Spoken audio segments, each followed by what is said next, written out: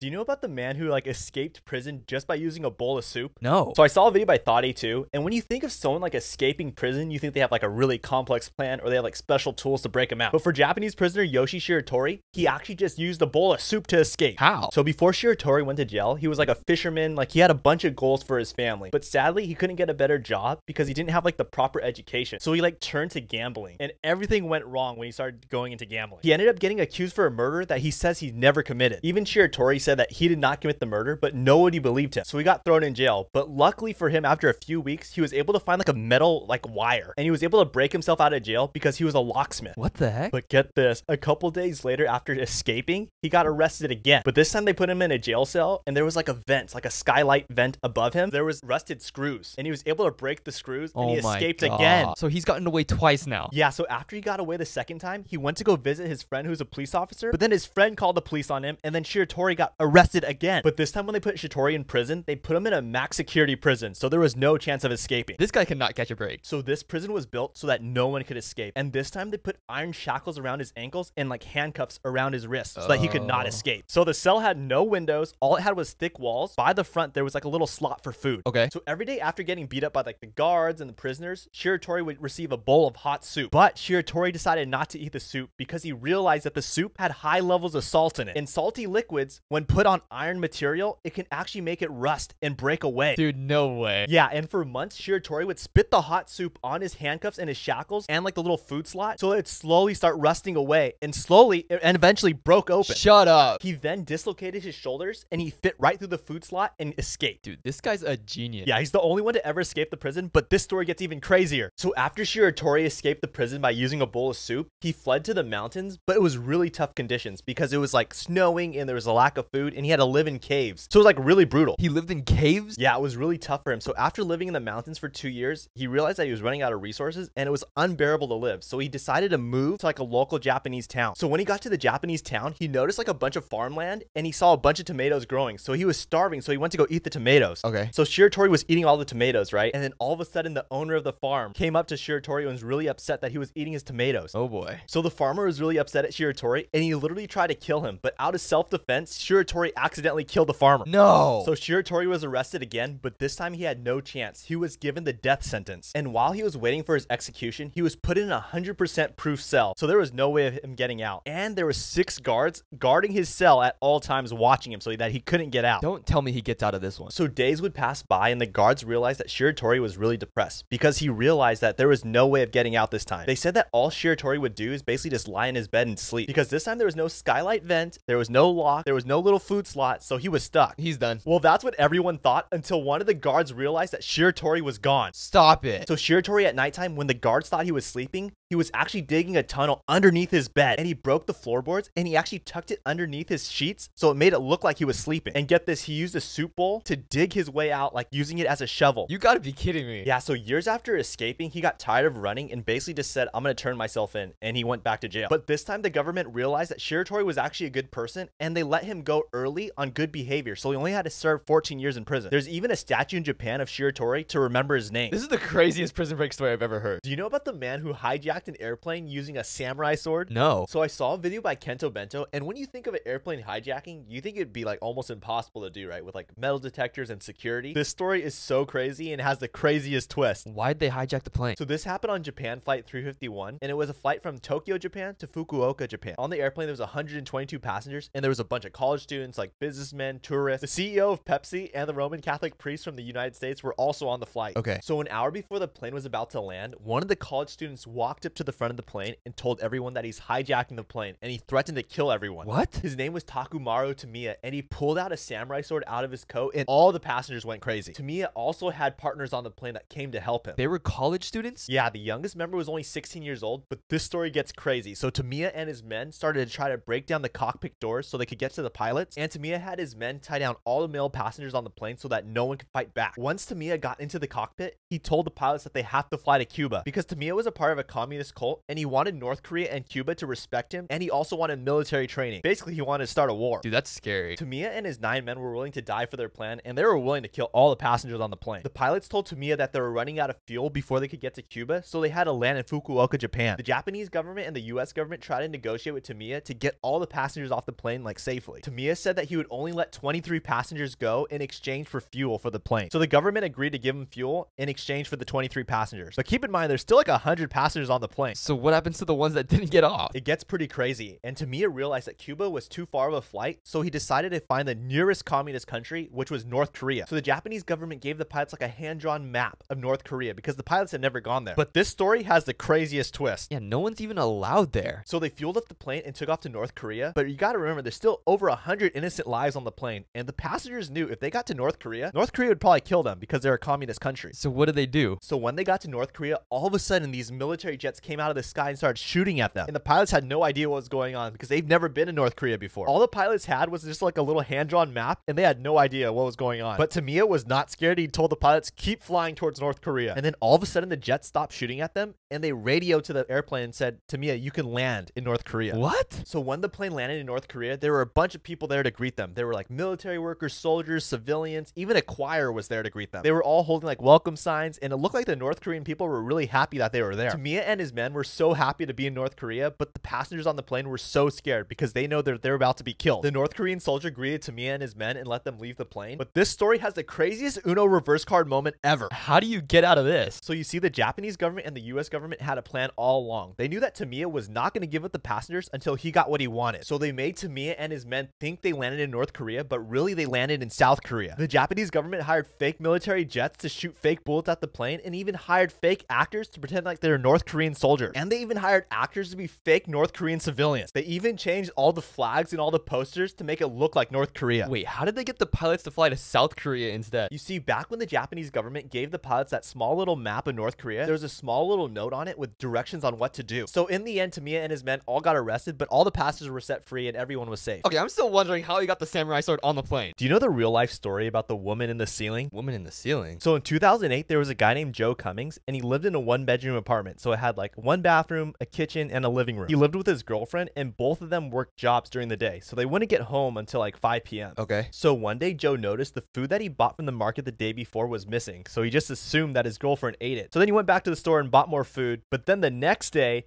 he went to his fridge and he noticed that food was missing. What the? Yeah, so he went to his girlfriend and asked her, did you eat all the food in the fridge? And she's like, no. So then a couple days pass, and Joe notices a bunch of these little dirty footprints on the ground of his apartment. So he asked his girlfriend, are these your footprints? And she's like, no. So then both of them are freaked out at this point, and they realize that if it's not her, then it's somebody else. So they decide to get a camera to put in their apartment to record at all times. That's freaky. So they let the camera record through the day and through the night. And then the next day, Joe played back the recording, and you will not believe what they found on the camera. What? So the night before, you can actually see a little lady climb down from the vent, and she climbs on top of the table to lower herself down. No way. Yeah, she even went to Joe's kitchen and opens up the fridge and just starts eating all his food. And then she went to go pee in his sink because she knew that the toilet would be too loud. Okay, that's gross. You can even see during the night when Joe went to go to the kitchen, you see the lady go run and hide. And then when Joe went back to his bedroom, she went back to the fridge and started eating his food again. And after she ate his food, she climbed on top of the table, right? And then went back into the vent and hid. Okay, this is really disturbing. What's really freaky is that Joe didn't realize that this lady was living in his apartment for years. And the lady knew Joe's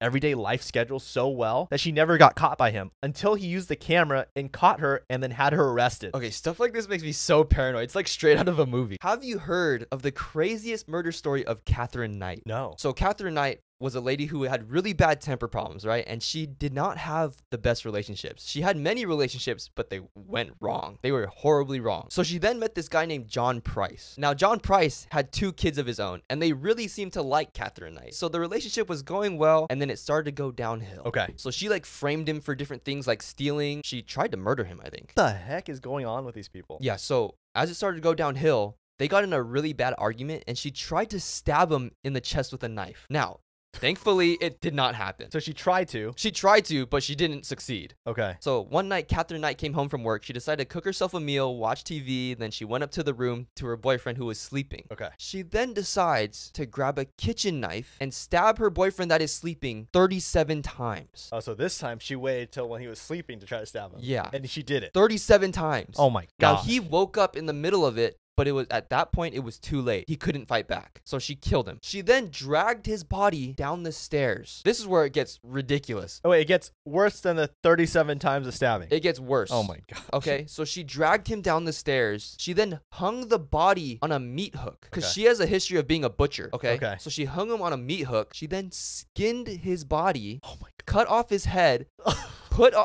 Ryan. She put his head in a boiling pot with vegetables. Wait, why? She's cooking him. Oh my gosh, dude. She then cut up his body parts and put it in the same pot. Now this is where it gets even crazier. Okay. How does it get crazier than that? So she ends up cooking the parts, and then she passes out. Okay.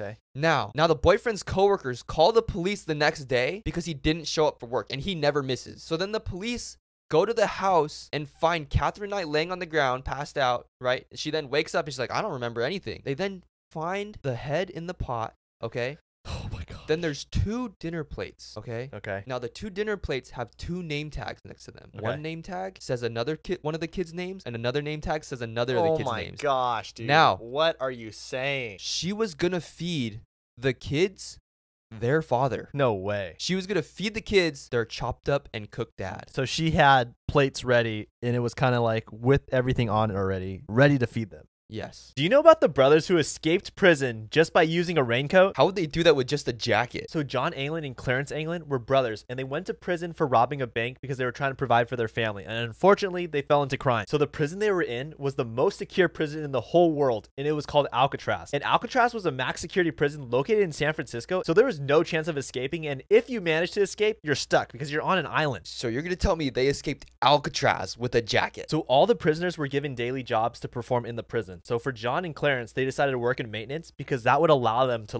learn the ins and outs of the prison and perfect their way of escaping. So for weeks, they started to try to gather supplies to escape. And during the day, when they were working in maintenance, they were actually designing tools that would help them escape. And the guards just thought they were just working on like what their job was supposed to do. John and Clarence would actually go to the cafeteria and steal spoons, and they would turn the spoons into like little knives. And during lunch, when it was really loud, when like all the prisoners were out eating and hanging out, John and Clarence were in their cell using their spoons to poke a hole where their vent is to make a hole to escape. And once they finished making their hole, they covered up the hole with all their belongings so no one would see it. Nice. They're escaping to be stuck on an island. Just wait. So the next day, John and Clarence went to the maintenance building to do their work, right? But this time they made fake dummy heads. They made it out of like hand soap and concrete, and they molded it, and they got real hair from the prison barber, and they put it on the fake dummy. They made fake heads? Yeah, so that night they put their fake dummy heads in their bed to make it look like they were sleeping, and when the guards weren't looking, they crawled through their holes and escaped. They then climbed a 30-foot pole to get to the ceiling where that one unsecure vent was, and they climbed right out. So what are they gonna do now? They're stuck. So you see, days before John and Clarence escaped prison, they stole a bunch of raincoats from the prison. Like literal raincoats that you wear. I don't see how that helps. They ended up stealing 50 raincoats, and they sewed them all together, right? And then there was a leaking pipe that was shooting out steam, and they used that to inflate it, and it ended up being a life raft for them. So they made a literal boat out of raincoats. Yeah, so they used the life raft to get away, but there was one huge problem, right? The water was super cold, like freezing cold. The waves were really rough, and they were also miles away from the main land. Yeah, I really don't see how they get out of that. So the next day, the prison guards went to John's cell, and they noticed like John wasn't waking up. So they open up the cell, right, and they try to wake up John, and they shake his body. But when they shake his body, the fake head falls on the ground and breaks. So immediately, all the guards shut down the prison. They informed the Coast Guards and the FBI to go search for the brothers, but they never found the brothers. So did they make it? Well, all the FBI and all the Coast Guard thought they died, but there's actual evidence that may prove that they lived a happy life. What? So Robert Anglin is the older brother to John and Clarence, and on his deathbed, he said that he was communicating with his brothers after they escaped prison, showing that they escaped. And every year after they escaped, they would send their mom flowers, right? And their mom would receive it, and like they would have a card on it, and it was signed by John and Clarence. Even family members noticed that at all the family get-togethers or at funerals, there were these two ladies that would wear veils on their face, covering their face, and they realized that it was actually actually John and Clarence in disguise. Dude, these guys are geniuses. So 13 years after they escaped the prison, one of their childhood friends actually found John and Clarence in Brazil and took a picture of them. Dude, nobody's supposed to be able to escape Alcatraz. Do you know about the kid that couldn't leave his house and he would spy on his neighbors and he actually caught a killer? No. So it's based on real events about a kid named Cal who actually got in trouble at his school for beating up his teacher, and he was actually sentenced to house arrest. What? So he was forced to wear an ankle monitor around his ankle so it would track him wherever he went, so he could never go outside. And every time he would try to leave his house, his ankle monitor would start flashing red and the police would come and have to give him a warning. Basically, he was stuck in his house and all he would do is play video games until his mom canceled his Xbox account and he was left with nothing to do. Dude, that sucks. Yeah, so it forced him to entertain himself. So what he would do is stare outside his window and observe his neighbors. Like,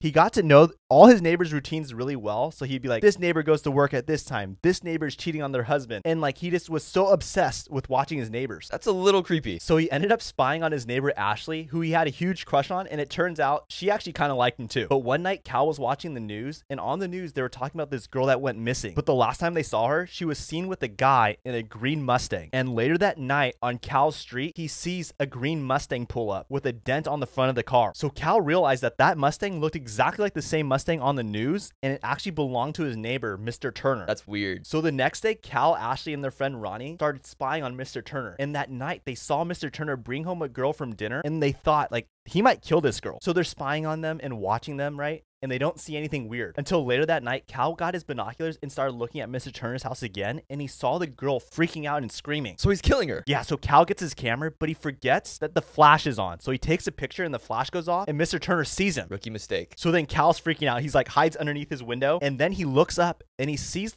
the girl's car drive off. So he's like, oh, so she's fine. She got away. Wait, she left? Yeah, so the next day, Cal wakes up and goes to his kitchen, and Mr. Turner's in his house. And Mr. Turner's helping Cal's mom, and he looks like a really nice guy. So he's actually good then. Well, later that night, Cal and Ashley were back in Cal's room, and they decided to look at Mr. Turner's house again, and they noticed a bunch of blood on his window. And they saw Mr. Turner dragging a big black trash bag down his steps and putting it into his garage. Dude, what is going on? So the next day, they decided to have Ronnie go sneak into Mr. Turner's car when he wasn't there. So Ronnie like broke into Mr. Turner's car, so he's trying to look for his garage clicker, but he couldn't find it. So when he was leaving his car, Ronnie accidentally left his phone in Mr. Turner's car and forgot he did that. Ronnie's messing up. So that night, Ronnie's freaking out, right? He's like, I need to get my phone. So they decide, let's go try to break back into Mr. Turner's car. So Ronnie goes back into Mr. Turner's car and he finds the garage clicker, right? But he can't find his phone. So he goes into the garage to like looking for the phone, but then the garage shuts. So he's stuck in the garage, but they find a body. Wait, if they found a body, they should just call the police. Yeah, so they did call the police. But when the police show up, they go look in Mr. Turner's garage and they couldn't find a body. So they no longer believe Cal and Ronnie. They think they're just lying and making it all up. So Cal's mom feels really bad for Mr. Turner because Cal's always accusing him of being a killer. So she goes to his house the next day and tells him like, I'm sorry. But Mr. Turner ends up knocking her out and holding her captive. How the tables have turned. And then Mr. Turner gets into Cal's house and he knocks out Ronnie. And then Mr. Turner started fighting Cal and Cal lost. Oh, come on. So Mr. Turner tried to make it look like Cal's responsible for all the murders. So he ties Cal up and makes Cal make a fake confession saying that he's the one that killed everybody. But luckily, Cal managed to get away by using a pen. A pen? Yeah, like he hit Mr. Turner with a pen and then he took off running. But Cal knows that he still has to prove that there's like a bunch of bodies somewhere, that Mr. Turner is actually the murderer. So he ran into Mr. Turner's house and he's looking for all the bodies. And then he goes into the basement and he finds a bunch of bodies. Wait, doesn't Cal still have his ankle brace on? Yeah, so since he has the ankle bracelet on, it goes off, right? And the police have to come because they think he's escaping. But when the police officer shows up at Mr. Turner's house, Mr. Turner kills the cop. Do not tell me this guy gets away with this. So Cal ends up fighting Mr. Turner again in his house. And they're like fighting back and forth. And Cal wins this time. And then Cal throws Mr. Turner into the basement with all the other dead bodies. And finally, the police believe Cal. Well, yeah, if there's a bunch of bodies under the house. Yeah, so Mr. Turner ended up having like hundreds of bodies under his house. And Cal ended up being let off house arrest on good behavior. And he just lived a happy life with Ashley. Okay, it is kind of scary to think that your neighbors could be killers. Have you ever heard of the 9-year-old kid that tricked the police